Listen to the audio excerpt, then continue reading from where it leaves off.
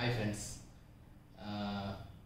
civil services examinations లో general studies గురించి general స్టడీస్లో ప్రిలిమ్స్ అలాగే మెయిన్స్కి సంబంధించి కూడా one of the important core area is economy. ఈరోజు Indian economy and economic development, sustainable development, poverty, inclusion and social sector units వీటన్నిటికీ సంబంధించిన ఒక బర్డ్స్ ఐ వ్యూ లాంటి ఒక విహంగ వీక్షణం.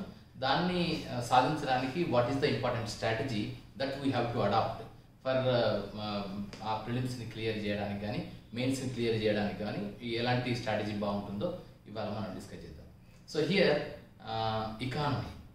ఎకానమీ అనేది ప్రపంచంలో ఏ దేశానికైనా ఏ వ్యక్తికైనా, అంటే వ్యక్తి నుంచి మొదలుకొని వ్యవస్థకు, వ్యవస్థ నుంచి మొదలుకొని దేశానికి, దేశం నుంచి మొదలుకొని అంతర్జాతీయంగా ఐక్యరాజ్య సమితి లాంటి సంస్థలకి, అంతర్జాతీయ సంస్థలకి కూడా ఎకానమీ అనేది one of the prime important aspect.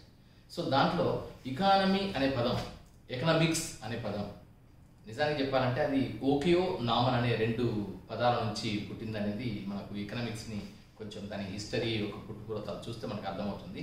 So దాంట్లో ఓకియో నామన్ అంటే అర్థం ఏంటంటే గృహ నిర్వహణ శాస్త్రం అని, అంటే హోమ్ మేనేజ్మెంట్ సైన్స్ అనేది ఆ రెండు పదాల కలయిక యొక్క అర్థం. అంటే ఒక గృహాన్ని నిర్వహించడానికి ఎలాంటి వనరులు అవసరమైతాయో అలాగే ఒక దేశాన్ని నిర్వహించడానికి కూడా అలాంటి వనరులే అవసరమైతాయి అని చెప్పే ఒక మైక్రో కాన్సెప్ట్ నుంచి మ్యాక్రో లెవెల్కి విస్తరించగలిగిన కాన్సెప్ట్ని ఎకనామిక్స్ ద్వారా మనకు చెప్తారు. సో ఇది ఎకనామిక్స్ అనేది దాని యొక్క ప్రస్థానం చాలా గొప్పగా ఉంది. సో దాంట్లో ఎకనామిక్స్ అనే సబ్జెక్ట్ ఆఫ్ స్టడీగా రావడం వెనక ప్రాచీన కాలం నుంచి కూడా గ్రీక్ ఫిలాసఫర్స్ కానీ, ఈవెన్ ఇండియన్ ఫిలాసఫర్స్ కానీ, ఇండియన్ పొలిటికల్ సైంటిస్టులు కానీ చాలామంది విస్తృతంగా కృషి చేశారు. సో వారిలో ద మోస్ట్ అండ్ గొప్ప కంట్రిబ్యూషన్ ఎక్కడి నుంచి మొదలవుతుందంటే మనకు ప్లేటో టైమ్స్ నుంచే, అంటే గ్రీక్ ప్లేటో టైం నుంచే ఉంటుంది. సో ఆ తర్వాత మళ్ళీ మనకు అర్థశాస్త్ర రాసిన కౌటిల్య, భారతదేశం నుంచి కౌటిల్యుడు అర్థశాస్త్రం రాశాడు. పేరుకి అది అర్థశాస్త్ర కానీ అది యాక్చువల్గా స్టేట్ క్రాఫ్ట్ మెకానిజం గురించి, రాజనీతి గురించి ఉంటుంది, రాజ లక్షణాల గురించి, రాజ్యం గురించి, రాజ్యంలో ఉండే ఇంపార్టెంట్ రిక్వైర్మెంట్స్ గురించి, అలాగే మనుషుల గురించి, సైనికుల గురించి, ఈ పాఠభాగాలన్నిటి గురించి అర్థశాస్త్రం చర్చిస్తుంది. వాటితో పాటు ఆర్థికపరమైనటువంటి స్థితిగతులు ఒక దేశ సైనిక బలాన్ని, దేశం యొక్క ఆర్థిక స్వాతంత్రాన్ని, అలాగే స్వాతంత్రాన్ని, దానికి ఉండే రాజు యొక్క గొప్పతనాన్ని డిసైడ్ చేస్తాయనేది అర్థశాస్త్రంలో కౌటిల్యుడు విశదంగా, వివరణాత్మకంగా వివరించడం జరిగింది. సో దాంట్లో ఒక ఇంపార్టెంట్ ఆస్పెక్ట్ ఏంటంటే సప్తాంగ సిద్ధాంతం అని ఉంటుంది. సో ఒక రాజ్యానికి ఏం లక్షణాలు ఉండాలి, ఒక స్వతంత్ర రాజ్యానికి ఏం లక్షణాలు ఉండాలని 7 లక్షణాలు చెప్తాడు. దాన్ని సప్తాంగ సిద్ధాంతం అంటారు. సో దాంట్లో one of the important aspect ఏంటంటే ఆర్థిక స్వావలంబన ఉండడం. సో అది కూడా ఒకటి. అలాగే ఇక్కడ ప్రపంచం మొత్తం మీద ఒక దేశానికి ఏ లక్షణాలు ఉంటే ఒక దేశం అంటాం అన్నప్పుడు ఒక నిర్దిష్టమైన ప్రదేశం ఉండాలి, కొంతమంది ప్రజలు నివసిస్తూ ఉండాలి, దానికి సార్వభౌమాధికారం ఉండాలి. ఇవి ఉన్నప్పుడు మాత్రమే అది ఒక దేశంగా గుర్తించబడుతుంది అనేది ఇంటర్నేషనల్గా పొలిటికల్ సైంటిస్టులు కానీ, ఎకనామిక్స్ ప్రొఫెసర్స్ కానీ చెప్తున్నటువంటి మాట. సో ఈ నేపథ్యంలోనే economics and Indian economy పర్స్పెక్టివ్లో economic development, sustainable development ఇష్యూస్ని మనం చూడాల్సి ఉంటుంది. సో అందుకే నేను ఎప్పుడు చెప్పే మాట ఏంటంటే మీకు సిలబస్ ఉంది కానీ think beyond the syllabus, go beyond the syllabus.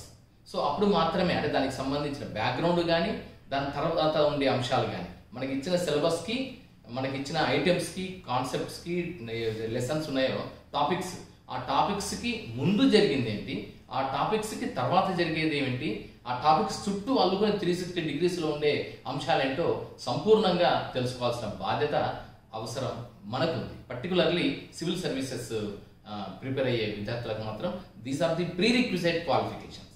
So అందుకని ఇక్కడ ఎకనామిక్స్ కూడా అలాంటిదే. సో ఎకానమీ విషయానికి వస్తే ఇక మనకున్న కాన్సెప్ట్ ఏంటంటే ఎకనామిక్ డెవలప్మెంట్ అనేది దీంట్లో వేరియస్ ఆస్పెక్ట్స్ ఉన్నాయి. ఇండియన్ ఎకానమీ పర్స్పెక్టివ్ గురించి ఇవాళ మాట్లాడదాం.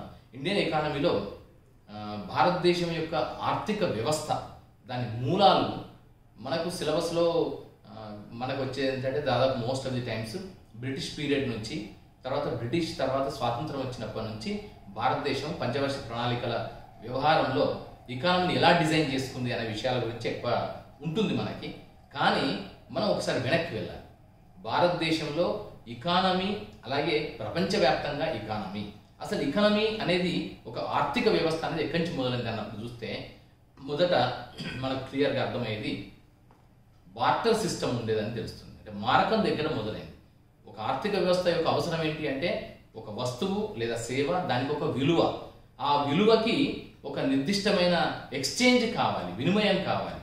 అంటే వస్తువు, సేవ, వినియోగము, వినిమయము, విలువ, ఈ అంశాలన్నీ ఎక్కడైతే ఉంటుందో అక్కడ ఆర్థిక వ్యవస్థ అనేది ఉంటుందని చెప్పవచ్చు.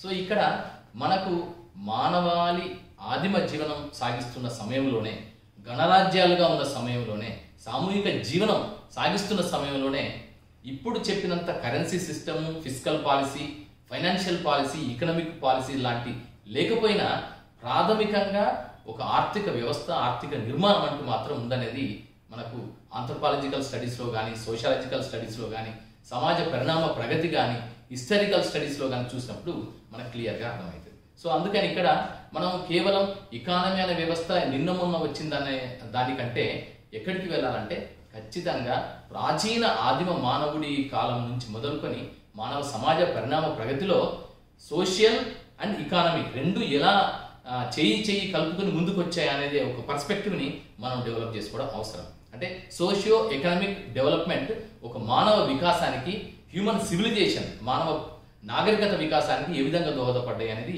ఇక్కడ మనకు అర్థమవుతుంది. సో అందుకే ఒక చరిత్రని కేవలం చరిత్రలోంచే చూడకుండా, కేవలం సొసైటీని లేదా సామాజిక ప్రగతిని, పరిణతిని, పురోగతిని కేవలం సామాజిక పరమైన అంశాల నుంచి చూడకుండా, ఒక ఆర్థికపరమైన అంశాన్ని కేవలం ఆర్థికపరమైన లెక్కల్లోనే చూడకుండా, ఈ మూడు కలిసి హిస్టరీ, సోషల్, ఎకానమీ, ఈ మూడు కలిసి జమిలిగా ఒకదానితో ఒకటి కలిసి ప్రయాణం చేస్తాయనే విషయాన్ని, ఆ ప్రస్థానాన్ని గమనించినప్పుడు మాత్రమే మనకు ఒక సమగ్రమైన, సంపూర్ణమైన సమ్యక్ ఆలోచన ఏర్పడుతుంది. ఆ ఆలోచన మనం రాసే ఎగ్జామ్లో కానీ, మెయిన్స్లో మనం రాసే డిస్క్రిప్టివ్ టెస్ట్లో కానీ చాలా వరకు ఉపయోగపడుతుంది. సో అందుకని ఇలాంటి ఒక సంపూర్ణ అవగాహన అనేది మనకు అవసరం. సో ఈ నేపథ్యంలోనే ఇంకొకటి ఏంటంటే ఎకానమీ అనేది ఇప్పుడు చూస్తే మనకు ఫస్ట్ మొదలైంది ఎక్కడ అంటే ఖచ్చితంగా పశుపాలన. అంటే ఆదిమ మానవుడు సాముదాయిక జీవనం ప్రారంభించిన తర్వాత, ఆ తర్వాత నుంచి నెక్స్ట్ ఏంటంటే తను చేసేటువంటి ఉత్పత్తి చేసే వస్తువులకి ఒక విలువ నిర్ధారించబడింది. ఆ విలువ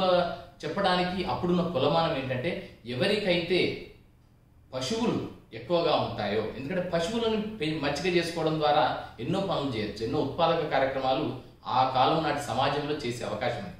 వ్యవసాయం చేయొచ్చు, వస్తువులని సరఫరా చేయొచ్చు, ట్రాన్స్పోర్ట్ చేయొచ్చు, అలాగే అవసరమైతే వాటి యొక్క చర్మాన్ని కానీ మిగతా వాటిని కానీ వేరు వేరు వస్తువులకి వాడుకోవడానికి, చెప్పులకి మిగతా వాటికి వాడుకోవడానికి తగినంత అవకాశం అక్కడ లభ్యమవుతున్నది కనుక ఆదిమ కాలంలో, అలాగే కొత్తగా సమాజాలు ఏర్పడుతున్న కాలంలో పశువులు has been treated, the cattle has been treated as the wealth, ఒక సంపదగా పరిగణించబడిన స్థితి మనకు చరిత్ర పరిణామగతిలో, సామాజిక పరిణామగతిలో, సామాజిక ఆర్థిక పరిణామగతిలో మనకు అర్థమవుతుంది. సో అందుకని ఆ పరంగా చూడాలి. అందుకే సింధు నది నాగరికత కాలంలో చూస్తే గమ్మత్తు కనిపిస్తుంది.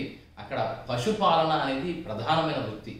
పశుపాలన ఎందుకు వృత్తి అంటే పశువుల వల్ల పాలు వస్తాయి, పెరుగు వస్తాయి, మిగతా ఆహార వ్యవస్థలు సమకూరుతాయి, దాంతోపాటు వ్యవసాయం చేయడానికి వీలవుతుంది, అలాగే ఏదైనా వస్తువులని రవాణా చేయాలన్నా అవుతుంది, వ్యక్తులు రవాణా వెళ్ళాలన్నా సాధ్యమవుతుంది. ఇలాంటి ఎన్నో సౌలభ్యాలు పశువుల వల్ల ఉన్నాయి కనుక, పశువులను మచ్చిక చేసుకోవడం వల్ల ఉన్నాయి కనుక పశువులు has been treated as the best wealth. So ఇదే ఇంకా గమ్మత్ అనే విషయం ఏంటంటే, సరే పురాణాల్లోకి వెళ్ళకపోతే మహాభారతంలో ఉత్తర గోగ్రహణం అనేది ఒకటి ఉంటుంది. సో దాన్ని బట్టి చూసినా, అలాగే కృష్ణుడు పశుపాలకుడుగా, గోపాలకుడుగా ఉండడం వెనుక కూడా ఆదిమ అప్పటి సమాజపు, అంటే ప్రాచీన కాలపు తొలి సమాజపు మూలాల్లో పశువులకు ఉండే ఇంపార్టెన్స్, పశువులని ఒక విలువైన సంపదగా భావించారనడానికి ఇవన్నీ చిన్న చిన్న ఉదాహరణలుగా మనకు లిఖితపూర్వకమైన, సాహిత్యపరమైన ఆధారాలుగా మనకు కనిపిస్తాయి. సో ఇలా పశువులు ఉన్న స్థితి. ఆ తర్వాత వివిధ నాణాలు రావడం, అంటే ఒక దేశము ఆ దేశానికి సంబంధించి, ఆ రాజ్యానికి సంబంధించి ఒక గుర్తింపు పొందిన విలువని నిర్ధారించి నాణాలుగా రూపొందించడం, ఆ నాణాల్లోంచి తర్వాత ఆధునిక కాలంలో ఇప్పుడు కరెన్సీగా, ఇప్పుడు రాబోయే కాలం అంటే ఇప్పుడు ప్రస్తుతం పేపర్ కరెన్సీ అండ్ ఇవన్నీ నాన్ పేపర్ కరెన్సీ, ఇవేవి లేకుండా ఆన్లైన్ కరెన్సీ ఇలా ఎన్నెన్నో రూపాలు సంతరించుకుంటూ ఒక ఆర్థిక వ్యవస్థకి కొలమానంగా ఉండే విలువ అనేది వేరు రూపాల్లో వస్తుంది. సో ఇక్కడ ఇదే సందర్భంలో భారతదేశం విషయానికి వస్తే, భారతదేశంలో ఈ నాణాలు లేదా ఆర్థిక వ్యవస్థను కొలమానం చేసే విధానం అనేది మనకు మౌర్యుల కాలం నుంచి ఉంది, అలాగే గుప్తుల కాలంలో ఉంది. అలాగే అప్పుడు ఆర్థిక వ్యవస్థ నిర్మించడానికి గుప్తుల కాలంలో నగరంలో శ్రేష్ఠి అనే సంస్థలు కూడా ఉన్నాయనే విషయం మనకు అర్థమవుతుంది. సో శ్రేష్ఠి అంటే అది ఇప్పుడు మనం శ్రేష్ఠి అంటే ఒక సమూహం, ఎవరైతే ఆర్థిక పరమైన అంశాల పట్ల అవగాహన నైపుణ్యం ఉందో వారందరూ కలిసి ఆ నగరానికి సంబంధించిన ఆర్థిక వ్యవహారాలని నిర్ధారించే ఒక గ్రూప్, ఒక గుంపు, ఒక ఇంటలెక్చువల్ గ్రూప్ అన్నమాట అది. సో అలాగే దాంట్లో వ్యాపారులు ఉంటారు, వాణిజ్యవేత్తలు ఉంటారు, అలాగే మేధావులు ఉంటారు, జ్ఞానులు ఉంటారు, అందరూ కలిసిన ఒక సమూహం గుప్తుల కాలంలో శ్రేష్ఠి వ్యవస్థ ఉందనే విషయాన్ని మన చరిత్ర మనకు చెప్తాం. సో అందుకని అలా మొదలైంది. అలా ఉన్న ఒక ఆర్థిక వ్యవస్థ నిర్మాణము, ఆర్థిక వ్యవస్థకు ప్రణాళికీకరణ అనేది ఆ తర్వాత బ్రిటిష్ వారి కాలంలో, అంటే వేరు కాలంలో, అలాగే ముస్లిమ్స్ పరిపాలన చేసిన కాలంలో కానీ, అక్బర్ పరిపాలన అంటే మొఘలాయిల పరిపాలనలో కాలంలో కానీ, అంతకుముందు ఢిల్లీ సుల్తాన్ల పాలనలో కానీ, అల్లావుద్దీన్ ఖిల్జీ పాలనలో కానీ, సో ఇవన్నీ ఆర్థికపరమైనటువంటి సంస్కరణలకి ఎన్నెన్నో ప్రాధాన్యత ఇవ్వడం జరిగింది. కానీ వీటన్నిటికీ ఒక నిర్దిష్టమైన రూపం ఎప్పుడు వచ్చిందంటే బ్రిటిష్ వాళ్ళు భారతదేశంలోకి వచ్చిన తర్వాత దానికి ఒక నిర్దిష్ట రూపం ఏర్పాటు చేయడం జరిగింది.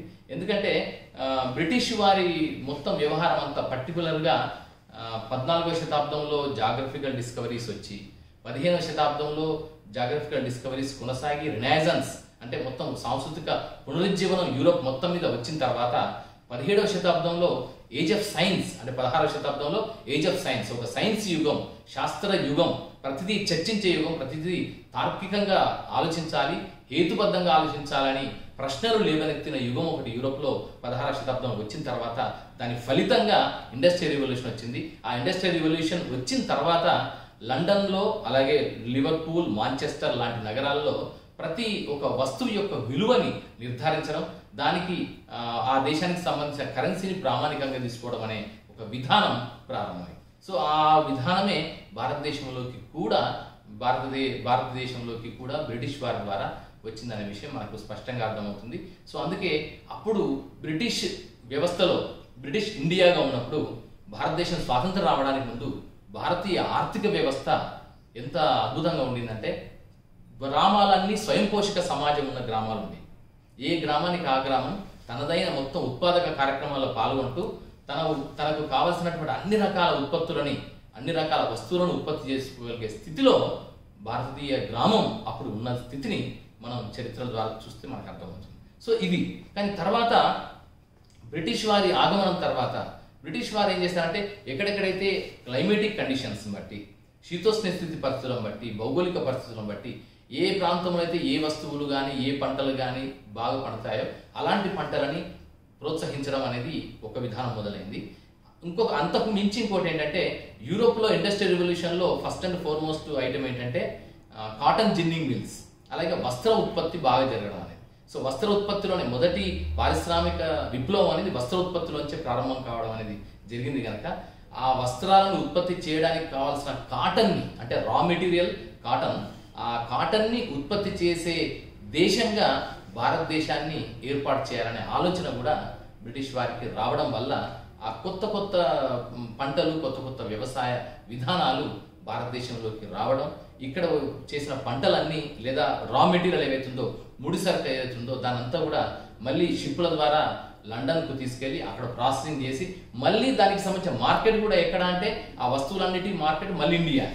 సో ఇండియాలో ఉత్పత్తి అయిన వస్తువులని లండన్కి తీసుకెళ్ళి లండన్లో ప్రాసెస్ చేసి వాటిని ఫినిష్డ్ ప్రొడక్ట్స్గా మార్చి దానికి మళ్ళీ అమ్ముకునే ఒక మార్కెట్, సేల్స్ మార్కెట్ ఎక్కడ అంటే మళ్ళీ ఇండియా. సో ఇలా చేస్తూ రెండు రకాలుగా భారతీయుల ఆర్థిక వ్యవస్థని, భారతీయుల యొక్క సంపన్నతని కొలగొట్టిన సందర్భాలు ఉన్నాయి. సో వీటన్నిటినీ దీనంతటినీ కూడా దాదాబాయి నౌరోజీ ఒక అద్భుతమైన పుస్తకం రాసి ఈ విషయాలన్నీ కూడా ప్రపంచానికి చాటి చెప్పడం జరిగింది. మనం అనుకుంటాం కేవలం బ్రిటిష్ వాళ్ళు కేవలం రాజకీయ స్వాతంత్రం కోసం, భౌగోళిక స్వాతంత్రాన్ని మాత్రమే మన నుంచి ఆక్రమించుకున్నారు అని అనుకుంటాం. కానీ నిజానికి జరిగింది భారతీయుల ఆర్థిక స్వావలంబన కూడా బ్రిటిష్ వారి ఆధిపత్యం కింద నలిగిపోయింది అనేది ప్రధాన అంశం.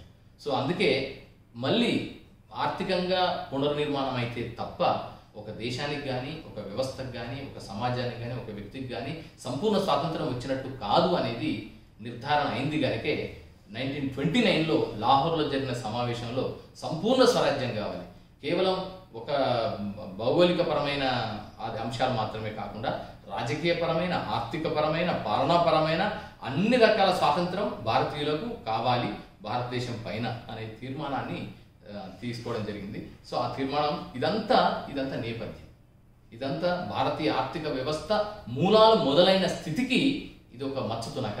సో దాదాబాయి నవరోజీ లాంటి మేధావులు, జ్ఞానులు, ఆర్థిక నిపుణులు అప్పుడు బ్రిటిష్ కాలంలో భారతదేశంపై జరుగుతున్న దోపిడీని అత్యంత అద్భుతంగా, వివరణాత్మకంగా, స్టాటిస్టిక్స్తో, లెక్కలతో ఆ బ్రిటిష్ వారి గణాంకాలని ఆసరా చేసుకొని మనకు చెప్పి మనందరిలో కూడా గొప్ప చైతన్యం తీసుకొచ్చారు. సో ఇది బ్రిటిష్ పాలనలో ఉన్నప్పుడు భారతదేశం స్వాతంత్రం రాకముందు జరిగిన ఇండియన్ ఎకానమీ.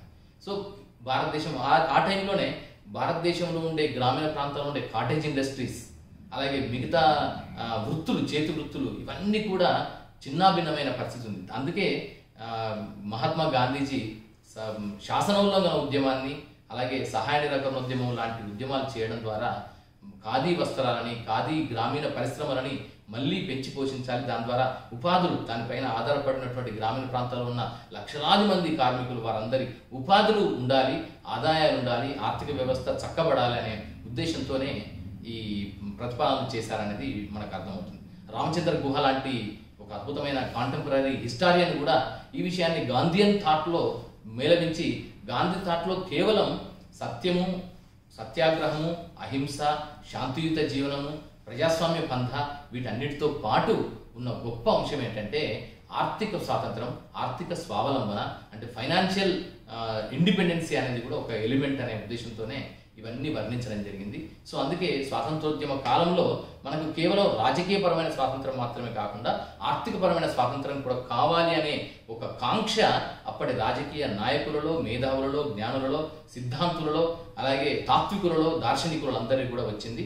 సో ఆ కోణంలోంచే పండిట్ జవహర్లాల్ నెహ్రూ భారతదేశం వచ్చిన తర్వాత, భారతదేశం స్వాతంత్రం వచ్చిన తర్వాత భారతదేశానికి ఒక ఆర్థిక నమూనాని రూపొందించుకోవాలనే సంకల్పం తీసుకోవడం జరిగింది. ఆ సంకల్పంలో భాగంగానే 1947 ఆగస్టు 15 భారతదేశం స్వాతంత్రం వచ్చిన తర్వాత ఎలాంటి ఆర్థిక నమూనా అయితే బాగుంటుంది అన్నప్పుడు మోక్షగుండం విశ్వేశ్వరయ్య మనందరికీ తెలుసు, అద్భుతమైనటువంటి ఇంజనీర్. ఆయన జన్మదినం సెప్టెంబర్ 15ని భారతదేశం మొత్తం మీద జాతీయ ఇంజనీర్ల దినోత్సవంగా జరుపుకుంటున్నాం. ఆయన నీరాజనంగా, ఆయన చేసిన కంట్రిబ్యూషన్కి నీరాజనంగా భారతదేశంలో ఉండే ఇంజనీర్లు అందరూ కూడా ఇంజనీర్స్ డే అని జరుపుకుంటున్నారు. సెప్టెంబర్ 5ని మనం అందరము టీచర్స్ డేగా జరుపుకుంటాం, సర్వేపల్లి రాధాకృష్ణన్ గారి జన్మదిన సందర్భంగా జరుపుకుంటాం. అలాగే స్వామి వివేకానంద బర్త్డే జనవరి 12ని జాతీయ యువజన దినోత్సవంగా జరుపుకుంటాం. అలాగే జాతీయ సమతా దినోత్సవంగా ఏప్రిల్ 5 బాబు జగ్జీవన్ రామ్ బర్త్డేని జరుపుకుంటాం. సద్భావన దినంగా రాజీవ్ గాంధీ మరణించిన రోజుని జరుపుకుంటాం. సో ఇలా ఒక్కొక్క రోజుకి దానికంటూ ప్రత్యేకతని మనం ఆపాదిస్తూ వారికి స్మరించుకుంటూ వారి కంట్రిబ్యూషన్ గుర్తు చేసుకుంటున్నాం. మనం అదే క్రమంలో Mokshagundam Visvesvaraya planned economy for India అనే ఒక అద్భుతమైన పుస్తకాన్ని రాశారు. సో ఆ పుస్తకం భారతీయ ప్రణాళికా విధానానికి, భారతీయ ఆర్థిక చట్రానికి ఒక ఫ్రేమ్వర్క్ని, ఒక దిశని, ఒక దశని చూపించిందని చెప్పొచ్చు. సో దాంట్లో ప్రధాన అంశాలు ఏమున్నాయంటే, ప్లాన్డ్ ఎకానమీ ఫర్ ఇండియాలో భారతదేశం ఇప్పుడు బ్రిటిష్ పీరియడ్లో ఉన్న పరిస్థితి అంతా వేరు. వనరులు కొల్లగొట్టబడ్డాయి, మానవ వనరులు కొల్లగొట్టబడ్డాయి, అలాగే ప్రకృతి వనరులు కూడా కొల్లగొట్టబడ్డాయి. కానీ ఇప్పుడు పునర్నిర్మించుకోవాలి.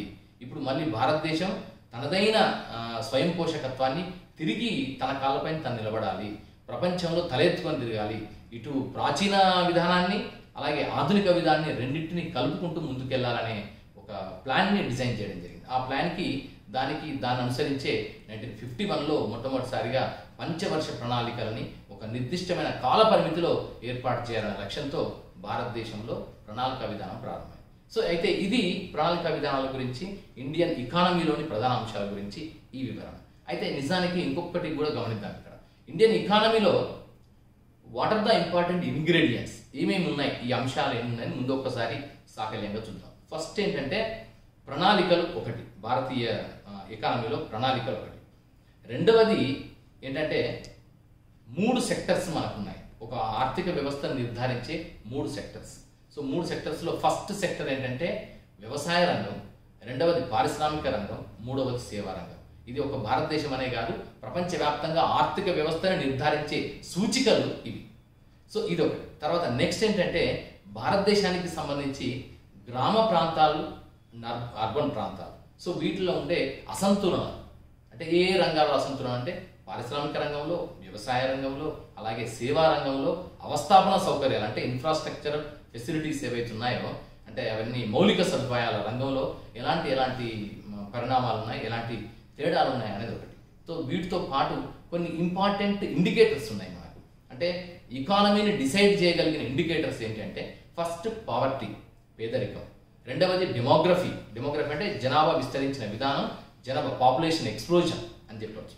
మూడవది ఉద్యోగిత, ఎంప్లాయ్మెంట్, అన్ఎంప్లాయ్మెంట్ కానీ, డిస్గైజర్ ఎంప్లాయ్మెంట్ కానీ, ఎంప్లాయ్మెంట్ కానీ. ఈ ఎంప్లాయ్మెంట్ అనేది ఒక అంశం, ఒక ఇంపార్టెంట్ ఫ్యాక్టర్. సో వాటితో పాటు ఇంకొకటి ఏంటంటే హ్యూమన్ డెవలప్మెంట్ ఇండెక్స్ అంటే మానవ అభివృద్ధి సూచికలు, అదొకటి. తర్వాత నెక్స్ట్ ఏంటంటే అవస్థాపన సౌకర్యాలు లేదా మౌలిక వసతుల ఏర్పాటు, ఇన్ఫ్రాస్ట్రక్చర్ ఫెసిలిటీస్, రోడ్స్ అనుకోండి, డ్రింకింగ్ వాటర్ ఫెసిలిటీస్ అనుకోండి, ఇరిగేషన్ ఫెసిలిటీస్, అలాగే ఎలక్ట్రిసిటీ ఫెసిలిటీస్, అలాగే ఇతర దానికి ఒక పరిశ్రమ ఏర్పడడానికి కానీ, ఒక వ్యవస్థ నిర్మించబడడానికి కానీ ఉపయోగపడే అన్ని ఇతర అనుబంధ వ్యవస్థలన్నీ కలిపి మనం ఒక అవస్థాపన సౌకర్యాలు లేదా మౌలిక వసతులు లేదా ఇన్ఫ్రాస్ట్రక్చర్ ఫెసిలిటీస్ అంటాం. సో అవి.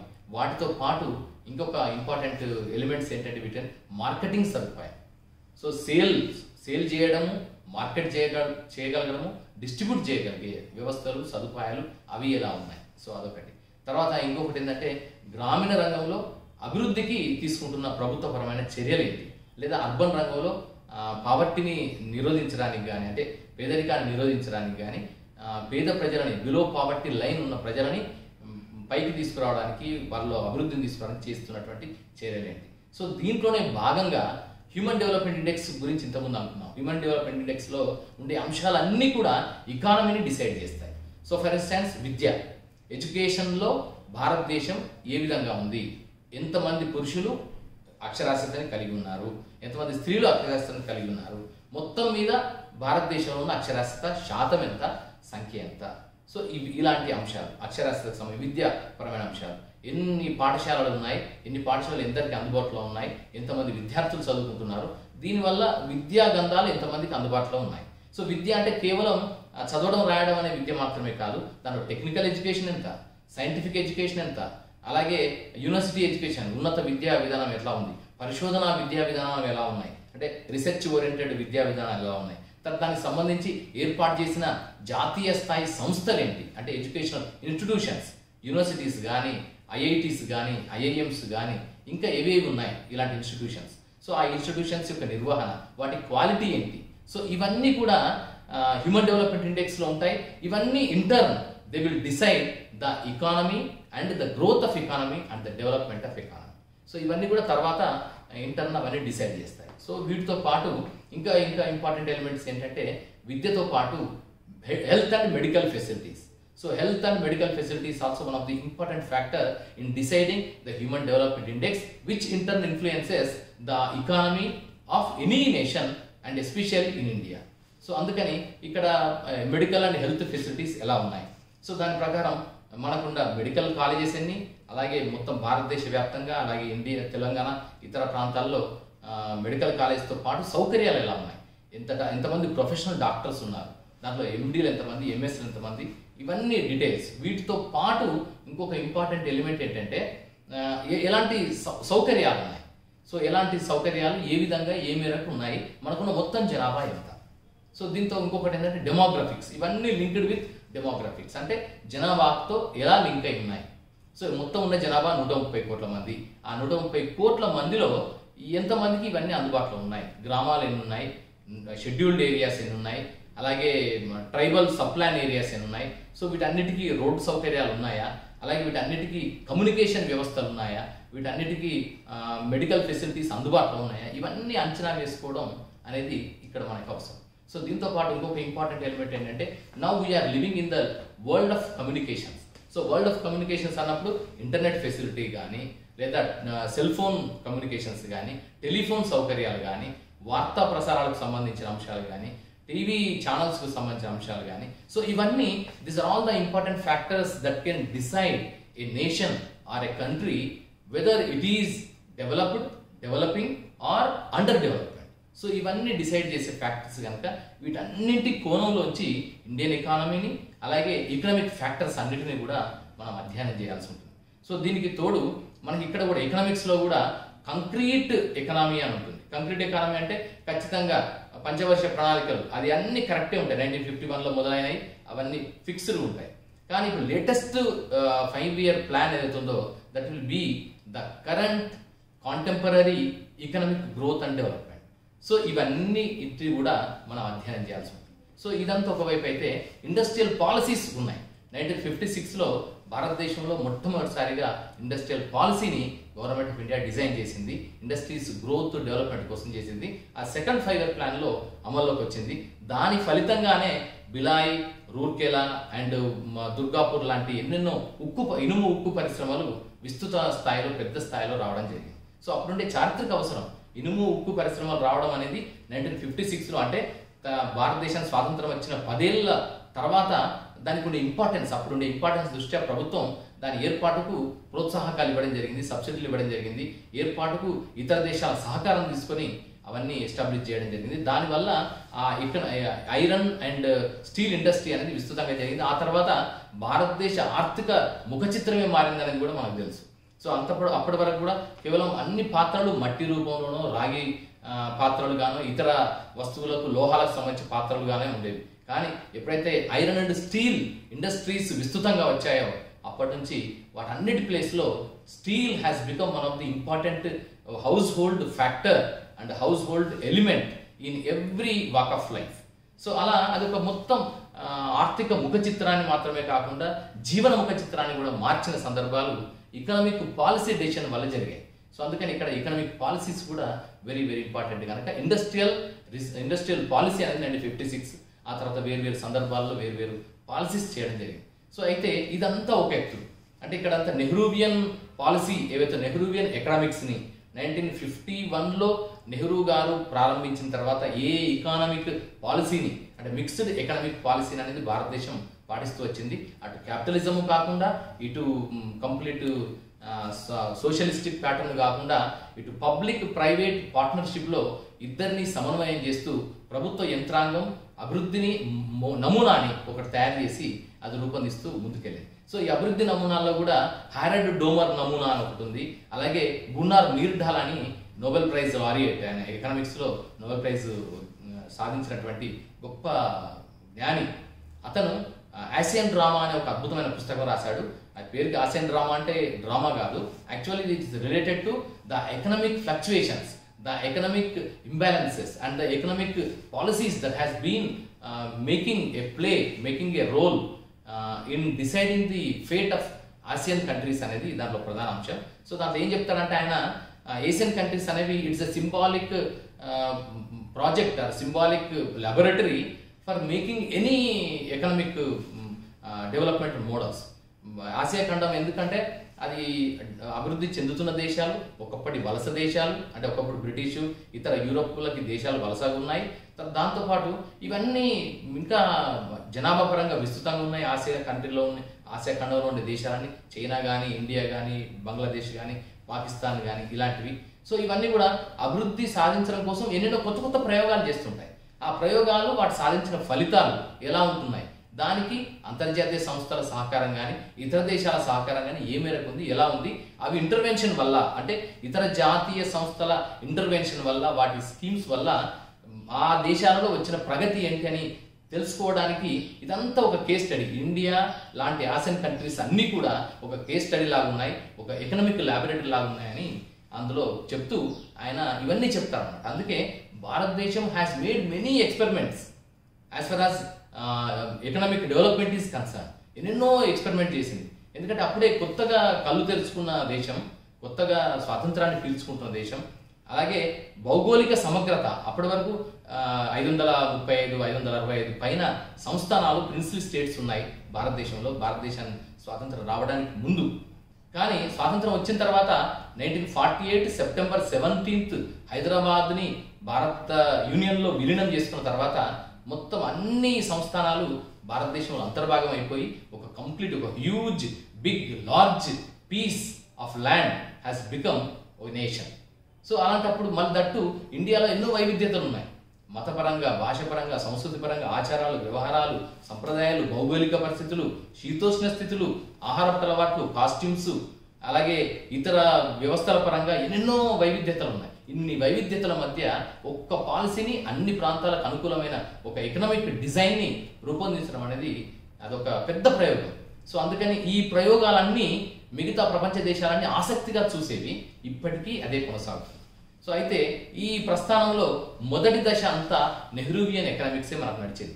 అంటే ఎప్పటి వరకు జవహర్లాల్ నెహ్రూ మరణించేంత వరకు 1964 మే 27 రోజు ఆయన మరణించారు. ఆయన మరణించేంత వరకు కూడా నెహ్రూ తరహా మిక్స్డ్ ఎకనామిక్ పాలసీ, అలాగే సామ్యవాద తరహా విధానం, దాంతోపాటు ప్రైవేట్ ఇండస్ట్రీస్కి క్యాపిటలిస్టిక్ టెండెన్సీస్ కూడా కొంత సపోర్ట్ ఇస్తూ అది చేయడం జరిగింది. సో దాని తర్వాత నెహ్రూవియన్ ఎకనామిక్స్ తర్వాత కూడా కొనసాగింది. ఎప్పటి వరకు కొనసాగిందంటే 1976 వరకు కూడా కొనసాగింది. 1976లో జనతా గవర్నమెంట్ వచ్చిన తర్వాత, ఎమర్జెన్సీ తర్వాత జనతా గవర్నమెంట్ వచ్చినప్పుడు వాళ్ళు ఈ ప్రణాళిక విధానాన్ని, భారతీయ ముఖ చిత్రాన్ని, ఆర్థిక ముఖ చిత్రాన్ని మార్చడానికి రోలింగ్ ప్లాన్ అనే కొత్త మోడల్ని వాళ్ళు తీసుకురావడం జరిగింది. అప్పటి వరకు ఉన్న విధానం ఏంటంటే 5 సంవత్సరాలకు ఒకసారి ముందే ఒక లక్ష్యాన్ని నిర్ధారించుకొని దానికి సంబంధించిన కేటాయింపులు, ఆర్థిక వనరుల కేటాయింపులని, అలాగే ఆర్థిక ఆదాయాన్ని, వ్యయాన్ని, కేటాయింపులని అన్నిటిని లెక్కేసుకొని ముందస్తు ఒక బడ్జెట్ని తయారు చేసుకొని దాన్ని సాధించడానికి 5 ఏళ్ళు లక్ష్యంగా పెట్టుకున్న విధానం అవుతుంది. కానీ వీళ్ళు ఏం చేస్తారంటే 5 ఏళ్ళు అనేది చాలా దీర్ఘకాలం అవుతుంది. ఈ దీర్ఘకాలంలో మధ్య మధ్య ఎన్నెన్నో కనిపించని, అనుకోని, అవాంఛనీయమైన పరిణామాలు కూడా సంభవిస్తున్నాయి. సో ఇలాంటి సంభవించినప్పుడు ఆర్థిక వ్యవస్థకి ఎప్పటికప్పుడు అంచనా వేసుకోవడానికి కుదరదు కనుక సో దాన్ని రోలింగ్ ప్లాన్ చేస్తే బాగుంటుంది. అంటే 1 ఇయర్కే ఏ ఇయర్ లక్ష్యాలని ఆ ఇయర్ నిర్ధారించుకొని ఆ ఇయర్ ఎండ్లో అవి ఎంతవరకు సాధించాలని ఒక బేరీ చేసుకొని దాన్ని అనుసరించి నెక్స్ట్ ఇయర్కి దాని కొనసాగింపుగా ప్లాన్ రూపొందించుకుంటే బాగుంటుందనే ఒక ఆలోచన రోలింగ్ ప్లాన్ అనే దాంతో జనతా గవర్నమెంట్ దాన్ని శ్రీకారం చుట్టడం జరిగింది. తర్వాత 1980లో రాజకీయాలు, ఆ వ్యవస్థలన్నీ మారడం వల్ల మళ్ళీ పంచవర్ష ప్రణాళిక వైపే మళ్ళీ తిరిగి రావడం జరిగింది. సో ఇలా అది కొంతకాలం. ఆ తర్వాత మళ్ళీ సేమ్ నెహ్రూవియన్ స్టైల్ ఆఫ్, అలాగే ఇందిరాగాంధీ చూపించిన 20 పాయింట్ ఎకనామిక్ ప్రోగ్రామ్, అంటే పర్టికులర్గా అణగారిన సామాజిక వర్గాల అభ్యున్నతి కోసం వెల్ఫేర్ స్కీమ్స్ని పెట్టాలనే ఒక ఆలోచన, అలాగే గ్రామాల పైన ఫోకస్. సో గ్రామాల అభివృద్ధిని ఆర్థిక అభివృద్ధిలో భాగస్వామ్యం చేస్తే తప్ప మొత్తం సమగ్రమైన, సంపూర్ణమైన అభివృద్ధి సాధ్యం కాదు. భారతదేశం సంపూర్ణ అభివృద్ధి సాధించాలంటే Jayaprakash Narayan towards total revolution అని ఒక అద్భుతమైన కాన్సెప్ట్ చెప్తాడు. గాంధీ గారి తర్వాత మళ్ళీ ఒక మంచి ప్రాక్టికల్, భారతదేశానికి అనుకూలమైన గ్రామీణ స్వయం పోషక వ్యవస్థని రూపొందించగలిగిన ఒక అద్భుతమైన ఆర్థిక నమూనా జయప్రకాష్ నారాయణ్, లోక్ నాయక్ ఆయన ప్రతిపాదించాడు. ఆయన రాసిన పుస్తకం towards total revolution, TTR, towards total revolution, ఒక సంపూర్ణ విప్లవం దిశగా వెళ్ళాలి అనేది ఆయన రాసిన పుస్తకం. ఆ పుస్తకంలో ప్రధాన అంశం ఏంటంటే, ఇప్పుడు మనం సాధ్యమైనంత వరకు మన పంచవర్ష ప్రణాళికల్లో చేస్తున్నది ఏంటంటే ఫస్ట్ 5 ఇయర్ ప్లాన్ అదంతా కంప్లీట్గా వ్యవసాయం పైన కాన్సన్ట్రేట్ చేయడం జరిగింది. సో భారతదేశం వ్యవసాయ దేశం కనుక వ్యవసాయ అభివృద్ధి కోసం కృషి చేద్దామని అనుకున్నారు. సో అది మరి సెకండ్ 5 ఇయర్ ప్లాన్కి వచ్చేసరికి 56 నుంచి ఇండస్ట్రీస్ మీద ఫోకస్ చేశారు. సో ఇలా ఏదో ఒక ప్రైమ్ సెక్టర్ పైనే మనం పంచవర్ష ప్రణాళికలన్నీ ప్రధాన కేటాయింపులన్నీ జరుగుతున్నాయి. అలా కాకుండా అభివృద్ధి సాధించాలంటే సంపూర్ణ అభివృద్ధి సాధించాలి, అన్ని వైపుల నుంచి అభివృద్ధిని సాధించాలనేది ఒక లక్ష్యం. సో దానికోసమని జయప్రకాష్ నారాయణ గారు ఒక మోడల్ని చూపించారు. అంటే విద్య, వైద్యము, ఆరోగ్యం, అలాగే అక్షరాస్యత, దాంతోపాటు ఫారెస్ట్రీ, అలాగే చేతి వృత్తులు, అలాగే ఉద్యోగము, ఉపాధి కల్పన, ఇలాంటి అన్ని రంగాల నుంచి అంటే జనాభా నియంత్రణ, ఇలా అన్ని రంగాల నుంచి ఏకకాలంలో ప్రభుత్వము ఒక డెవలప్మెంట్ నమూనాను రూపొందిస్తే అప్పుడు మాత్రమే సంపూర్ణ ప్రగతి సాధ్యమవుతుంది అనేది ఒక భావన. సో అయితే ఇవన్నీ జరుగుతున్న క్రమంలో 1980 తర్వాత కూడా మళ్ళీ అంటే నెహ్రూవియన్ ఎకనామిక్స్ తర్వాత మళ్ళీ ఇందిరా గాంధీ ఐడియాలజీతో కూడిన ఎకనామిక్సే కొంతవరకు ప్రభావితం చేశాయి. ఆ తర్వాత మళ్ళీ కొత్త మార్పు అంటే ఒక కంప్లీట్ ఒక పారాడైమ్ షిఫ్ట్ జరిగింది ఎప్పుడంటే 1991లో పివి నరసింహారావు గారి నేతృత్వంలో భారతదేశంలో నూతన ఆర్థిక సంస్కరణలకి శ్రీకారం చుట్టడం జరిగింది. సో ఆ నూతన ఆర్థిక సంస్కరణల ద్వారా 1991 నుంచి ప్రారంభమైన నూతన ఆర్థిక సంస్కరణలు మెయిన్గా ఎల్పిజి అనే విధానానికి శ్రీకారం చుట్టింది. Liberalisation, privatisation and globalisation. So ఈ 3 విధానాల ద్వారా వివిధ రంగాలలో, అది ఇండస్ట్రీస్ కానీ, గ్రామాలు కానీ, అలాగే అగ్రికల్చర్ సెక్టర్ కానీ, ఇన్నోవేషన్, సైన్స్, టెక్నాలజీ, ఇలా ఎన్నెన్నో రంగాలలో అది విస్తరించి ఇతర దేశాలకి, ఇతర దేశాల ఇన్వెస్టర్స్కి భారతదేశం రెడ్ కార్పెట్ వెల్కమ్ చెప్పే పరిస్థితి వచ్చింది. దానివల్ల భారతదేశం ఒక ప్లంజ్, ఒక కొత్త దూకుడు, ఒక కొత్త లీప్లోకి వెళ్ళిపోయింది. New leap entered into a new leap. And second దశ న్యూ ఎకనామిక్ రిఫార్మ్స్ 2001లో ప్రారంభమయ్యాయి. సో ఈ న్యూ ఎకనామిక్ రిఫార్మ్స్లో బ్యాంకింగ్ సంస్కరణలు వచ్చాయి. ఎంఎన్ నరసింహన్ కమిటీ ద్వారా బ్యాంకింగ్ సంస్కరణలు, అలాగే ఎల్ఐసిలో అంటే ఇన్సూరెన్స్ సెక్టర్లో కూడా ఎన్నో పరిణామాలు, మార్పులు, సంస్కరణలు వచ్చాయి. అలాగే communication technology, satellite technology, TV ప్రసార సాధనాల్లో కూడా మహాలిక్ కమిటీ అనే కమిటీని వేసి అక్కడ కూడా సంస్కరణలు తీసుకురావడం జరిగింది. దానివల్ల లిబరలైజ్ అయిపోయి ఎన్నో శాటిలైట్ ఛానల్స్ భారతదేశంలోకి వెలువలాగా వచ్చాయి. సో ఇవన్నీ ఎకనామిక్ పాలసీ వల్ల వచ్చిన పరిణామాలు. ఇక్కడ ఎకనామిక్ పాలసీ ఎప్పుడైతే మారుతుందో దాన్ని అనుసరించే దాని చుట్టూ అల్లుకుని ఉండే అన్ని రకాల పరిశ్రమలు, అన్ని రకాల వ్యవస్థలు, వాటిలో కూడా మార్పులు రావడం, లిబరలైజ్ కావడం, లేదా సరళీకరించబడడం, లేదా ఇంకా విస్తృతంగా కావడం, వాటికి సపోర్ట్ లభించడం అనేది ఇవన్నీ జరుగుతాయి. సో ఇవన్నీ చివరికి ఒక దేశం యొక్క ముఖ చిత్రాన్ని నిర్ధారిస్తాయి. అలాగే భారతదేశం కూడా ఇందుకు మినహాయింపు కాదు. సో అందుకే ఇప్పుడు ప్రస్తుతం మనం న్యూ ఎకనామిక్ రిఫార్మ్స్ యొక్క 3rd ఫేజ్లో ఉన్నాం. 2011 నుంచి 3rd ఫేజ్ నడుస్తుంది. ఈ 3rd ఫేజ్లో ఇంకా చాలా పరిణామాలు వచ్చాయి. సో ఇలాంటి పరిణామాలలో ఇవంతా ఒకవైపు అయితే మళ్ళీ ఈ మధ్య కాలంలో వచ్చిన ఎకనామిక్ మోడల్స్ అన్నీ కూడా మోడీ ప్రధానమంత్రిగా వచ్చిన తర్వాత కొంచెం ఇండిజినస్ స్టైల్లో ఇండియన్ ఎకానమీని పునరుద్ధరించాలనే ఒక నిర్మాణం ప్రారంభమైంది. అంటే ఇప్పటి వరకు వస్తున్న మిక్స్డ్ ఎకనామిక్ పాలసీస్, అలాగే లిబరలైజ్డ్ పాలసీస్, వాటితో పాటు ఇండిజినస్ అంటే స్వదేశీ పరమైనటువంటి ఆర్థిక నమూనాని తీసుకొచ్చే ప్రయత్నం చేస్తున్నాం. దాంట్లో భాగంగానే స్వచ్ఛ భారత్ క్యాంపెయిన్ కానీ, అలాగే మేక్ ఇన్ ఇండియా ఇనిషియేటివ్స్ కానీ, ఇలాంటి ఎన్నో జరుగుతున్నాయి. సో వీటన్నింటి నేపథ్యంలోంచి ఇండియన్ ఎకానమీని మనం చదవాల్సి ఉంటుంది. సో ఎక్కడంటే అప్పటి నుంచి మొదలుకొని అంటే planned economy for India, Mokshagundam Visvesvaraya Indian plans నుంచి మొదలుకొని ఈ ప్రస్తుతం ఉండేటువంటి Indian economy, particularly new economic reforms వచ్చిన తర్వాత ఉండే స్టేజెస్ వరకు ఉండే ప్రతి అంశాన్ని ఇండస్ట్రియల్ సెక్టర్లో, అగ్రికల్చర్ సెక్టర్లో, అలాగే ట్రాన్స్పోర్టేషన్ సెక్టర్లో, అదే ట్రైన్స్ కానీ, తర్వాత రోడ్స్ కానీ, కమ్యూనికేషన్ నెట్వర్క్స్లో కానీ, విద్య, వైద్యం, ఆరోగ్యం, అలాగే పావర్టీ, అలాగే rural employment, rural urban disparity అంటే గ్రామీణ అర్బన్ ప్రాంతాల మధ్య ఉండేటువంటి అసంతులనం అది పెరిగింది. సో ఆ వాటిలో వచ్చిన మార్పులని ఇవన్నీ చూడడం, దాంతోపాటు వలస కార్మికుల విషయాలు అంటే మైగ్రేటెడ్ లేబర్, ఒక పని కోసం, ఉత్పత్తి కోసం, ఉపాధి కోసం వేరు వేరు ప్రాంతాలకి తరలి వెళ్తున్న వలస కార్మికులు, వారి కోసం వారికి సంబంధించిన అంశాలు. సో ఇవన్నీ మన ఎకానమీలో అంతర్భాగం. ఈ ఎకానమీలో ముఖ్యంగా హ్యూమన్ డెవలప్మెంట్ ఇండెక్స్ అనే విషయాన్ని పరిగణించడానికి కూడా ఇవన్నీ మనకు అవసరం కనుక ఇవన్నీ మనకు అవసరం. సో దీంట్లో ఈ అంశాలన్నీ గుర్తుపెట్టుకోవడంలో ప్రధాన అంశాలు ఏంటంటే దీంట్లో ఇక మెయిన్గా ఎకనామిక్స్లో, ఇండియన్ ఎకానమీలో ఫస్ట్ అండ్ ఫార్మోస్ట్ ఏంటంటే ప్రణాళికలు.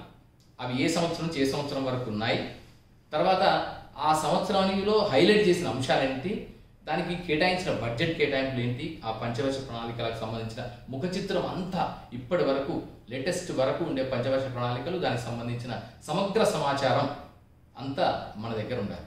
రెండవది స్టాండర్డ్గా మనకు ఉండాల్సి ఏంటంటే భారతదేశంలో అక్షరాస్యత శాతం, లిటరసీ రేట్ అనేది 1941 నుంచి ఇప్పటి వరకు లేటెస్ట్ వరకు సెన్సస్ అనుసరించి మనకు 1872 నుంచి భారతదేశంలో సెన్సస్ జరుగుతున్నాయి, జనాభా గణాంకాలు జరుగుతున్నాయి. ప్రస్తుతం నేషనల్ శాంపింగ్ సర్వే ఆఫ్ ఆర్గనైజేషన్ అనే ఆర్గనైజేషన్ ఈ ప్రతి సంవత్సరం ప్రతి 10 ఏళ్లకు ఒకసారి జనాభా గణాంకాలని నిర్వహిస్తూ వస్తుంది.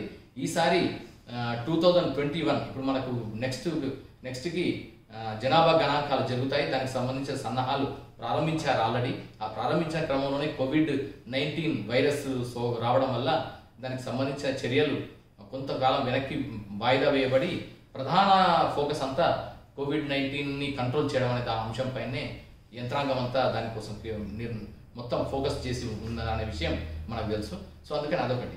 సో అలాగే సెన్సస్లో ఉండే అంశాలన్నీ మనం ప్రధానంగా గుర్తుపెట్టుకోవాలి. ఒకటి ఏంటంటే జనాభా పెరుగుదల. ఏ సెన్సస్లో ఎంత జనాభా, భారతదేశానికి స్వాతంత్రం వచ్చినప్పుడు జనాభా ఎంత, ఫలానా 36 కోట్లు, ఓకే.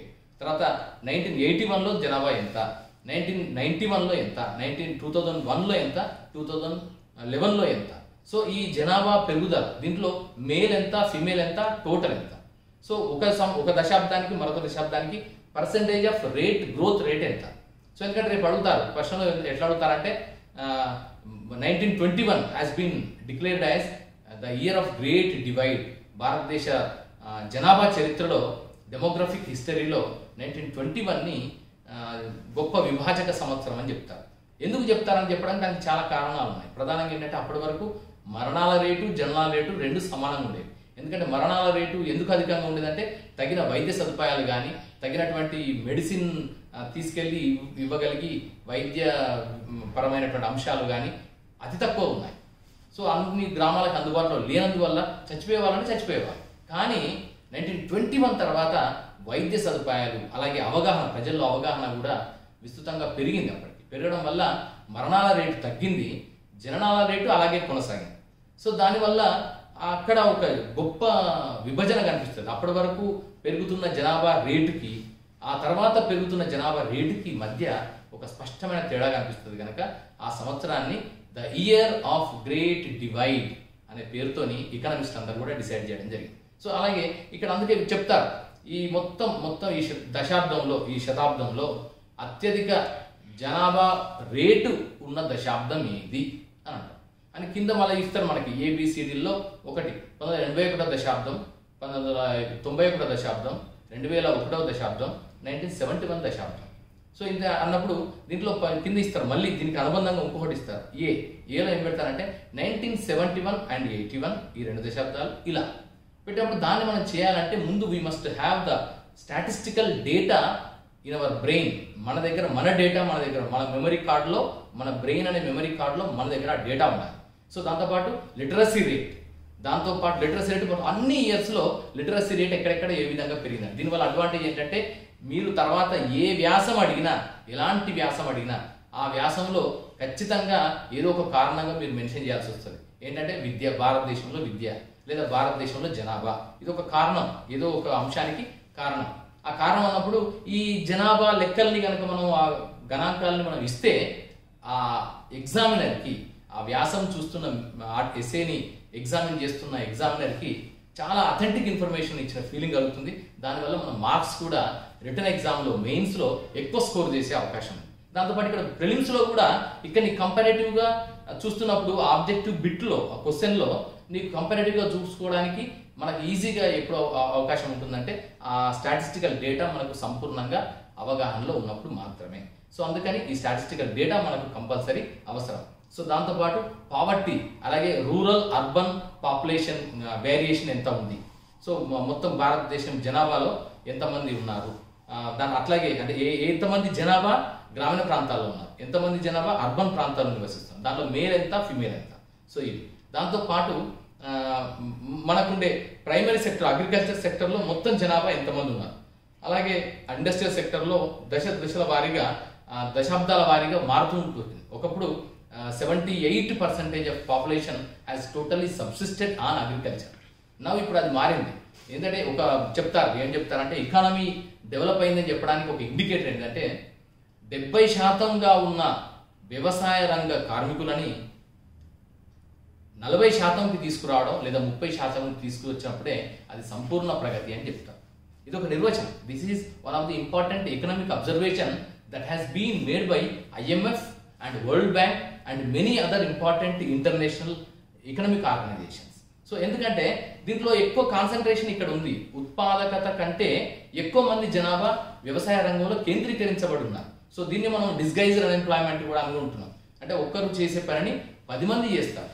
నిజానికి ఒక మానవ వనరు ఒక్కరు అవసరమవుతారు, కానీ దాన్ని 10 మంది చేస్తారు. దానివల్ల 9 మందికి అది ప్రచ్ఛన్న నిరుద్యోగిత అవుతుంది. వాళ్ళు నిజంగా ఆ ఉత్పాదక కార్యక్రమంలో వాళ్ళు ఉన్నా లేకపోయినా ఆ ప్రక్రియ జరుగుతుంది, ఆ వ్యవసాయ ప్రక్రియ జరుగుతుంది. సో అందుకని భారతదేశంలో అత్యధికంగా కనిపించేది ప్రచ్ఛన్న నిరుద్యోగితే అనేది ఇంటర్నేషనల్ లెవెల్లో ఆర్గనైజేషన్స్ కానీ, even food and agriculture organisation కానీ, ఈవెన్ భారతీయ ప్రణాళిక సంఘాలు కానీ, ప్రణాళిక వేత్తలు కానీ, ఇవన్నీ వీళ్ళందరూ నిర్ధారించిన అంశం.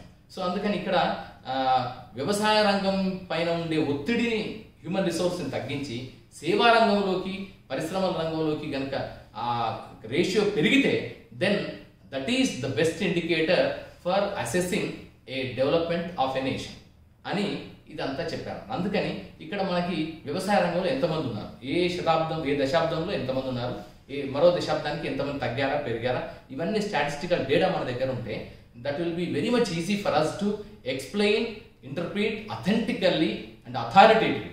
సో అందుకని మనకు అది అవసరం. సో అలాగే ఇది ఆబ్జెక్టివ్ టైప్లో కూడా ఇది మన కంపారేటివ్గా చూడడానికి వీలుగా ఉంటుంది కనుక ఇది ఒకటి అవసరం.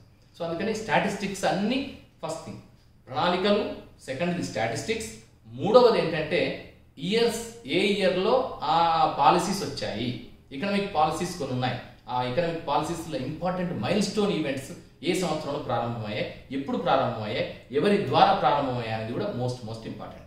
సో దీంతో పాటు వ్యక్తులు, ద పర్సన్స్, ఎవరెవరైతే పాలసీ మేకర్స్ ఉన్నారో, ఇప్పుడు ఫర్ ఇన్స్టాన్స్ మహలనోబిస్ నమూనా అంటున్నాం. సో భారతదేశంలో ఇండస్ట్రియల్ ప్లాన్ రావడం వెనుక మహలనోబిస్ అనే ఒక ఎకనామిస్ట్ సూచించిన మోడల్ ఉంటుంది.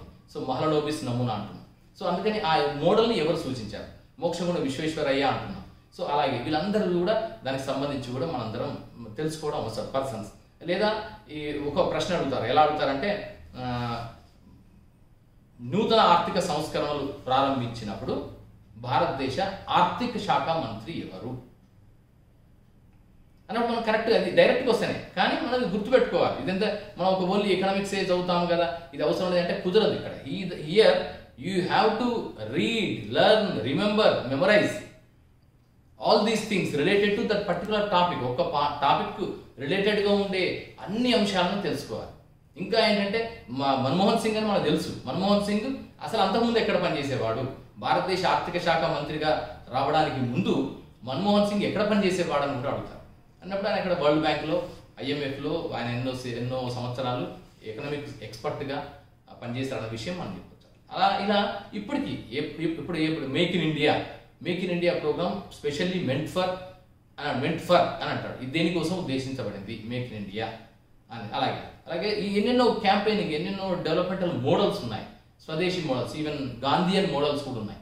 సో ఆ Gandhian మోడల్స్లో khadi village industries commission KVIC was established in the year అని అడుగుతారు. ఏ ఇయర్లో అని మనం చెప్పగలగాలి. సో మనకు కరెక్ట్గా కొన్ని స్టాండర్డ్గా బండగా గుర్తుపెట్టుకోదగిన ఏవైతే ఉన్నాయో అవన్నీ ఇయర్స్ కానీ, పర్సన్స్ కానీ, పాలసీస్ కానీ, తర్వాత డెసిషన్స్ కానీ ఏవైతే ఉన్నాయో అవన్నీ గుర్తుపెట్టుకోవడం స్టాండర్డ్గా అవసరం. దాంతోపాటు కరెంట్గా ఇటీవల కాలంలో వేరు ఆర్గనైజేషన్స్, ఎకనామిక్ ఆర్గనైజేషన్స్ ఏవైతే ఉన్నాయో, so controller auditor general of India ప్రస్తుతం ఎవరు, అలాగే ప్రస్తుత ఆర్థిక శాఖ మంత్రి ఎవరు, అతి ఎక్కువ సార్లు బడ్జెట్ని ప్రవేశపెట్టిన ఆర్థిక శాఖ మంత్రి ఎవరు, లేదా ఆర్థిక శాఖ సెక్రటరీ ఎవరు, నేషనల్ లెవెల్లో ఆర్థిక శాఖ సెక్రటరీ, ఫైనాన్స్ సెక్రటరీ ఎవరు. సో ఇలాంటి ఎన్ని క్వశ్చన్స్ అన్నిటినీ మనం సన్నద్ధమై ఉండడం అనేది అవసరం. సో ఇది ఇండియన్ ఎకానమీకి సంబంధించి అంటే మనకుండే చిన్న బ్రీఫ్, ఒక అవుట్లైన్, ఒక ఓవర్వ్యూ లాంటిది. సో దీనికోసం మనం చదవాల్సిన పుస్తకాలు అంటే దీని గురించి డీటెయిల్స్ మళ్ళీ నేను ఇంకొక సెషన్లో చెప్తాను. సో దీనికి చదవాల్సిన పుస్తకాలు ఏంటంటే Indian economy by రుద్దర్ Dutt and Sundaram. This is the standard book since many decades and it was revised, enlarged and updated every time whenever a new economic policy or new 5-year plan has been introduced in India. So దాంట్లో statistics ఉంటాయి, explanation ఉంటుంది, interpretation ఉంటుంది. దాంట్లో అన్ని మొత్తం Indian ఎకానమీకి సంబంధించిన మొత్తం పరిణామం, మొత్తం అభివృద్ధి, మొత్తం మోడల్స్ అన్ని కూడా దాంట్లో డీటెయిల్డ్గా అబ్జర్వేషన్, డీటెయిల్డ్గా ఇంటర్ప్రిటేషన్ కూడా చేయడం జరిగింది. సో దాంతోపాటు జేసీ జోహారి, one of the prominent internationally acclaimed economist. So జేసీ జోహారి రాసిన Indian economy and it's implications, అలాంటి పుస్తకాలు. సో అలాగే దాంతోపాటు మీకు ఇష్టమైన any economy NCERT books Indian economy మీద ఎట్లాగో మీరు చదువుతారు. సో దాంతోపాటు ఇంకా ఇండియన్ ఎకానమీ పైన Indian rural economy, Indian rural economy and Indian 5-year plans. So అలాగే new economic reforms, post new economic reforms. So ఇలాంటి అంశాలన్నీ కూడా కూలంకషంగా చదివి ఉంటే మనకి ఇప్పుడు ప్రిలిమ్స్లో ఉపయోగపడుతుంది, మెయిన్స్లో ఉపయోగపడుతుంది. ఆ తర్వాత నెక్స్ట్ మనం after you get in to the service of IAS also you will be in a position to make a policy of your own basing on this wonderful knowledge. So ఇది ఒక నాలెడ్జ్. ఈ knowledge కేవలం ఇప్పటికి మాత్రమే కాదు, ఈ knowledge ఈ 360 డిగ్రీల్లో మీరు అధ్యయనం చేసిన పరిజ్ఞానం ఇది కేవలం ఇప్పుడు మాత్రమే కాకుండా రేపు మీరు IAS ఆఫీసర్గా, బ్యూరోక్రాట్గా, అడ్మినిస్ట్రేటర్గా, పాలసీ మేకర్గా అయిన తర్వాత కూడా అది మీకు అప్పటికి ఆ ప్రజలకి అవసరమైనటువంటి ఒక మోడల్ని, ఒక డెవలప్మెంట్ యాక్షన్ ప్లాన్ని, అలాగే ఒక ఎగ్జిక్యూటింగ్ ఎకనామిక్ మోడల్ని, ప్లాన్ని తయారు చేయడానికి కావాల్సిన నాలెడ్జ్ని అంతా ఇస్తుందని భావిస్తున్నా. సో అందుకని మీరందరూ ఈ కోణాల్లో చదివితే కనుక డెఫినెట్గా మనకి ఎకనామిక్ పార్ట్ని అద్భుతంగా విజయం సాధించవచ్చు. నెక్స్ట్ సెషన్స్లో మరిన్ని విషయాల గురించి మనం మాట్లాడుకుందాం. All the best.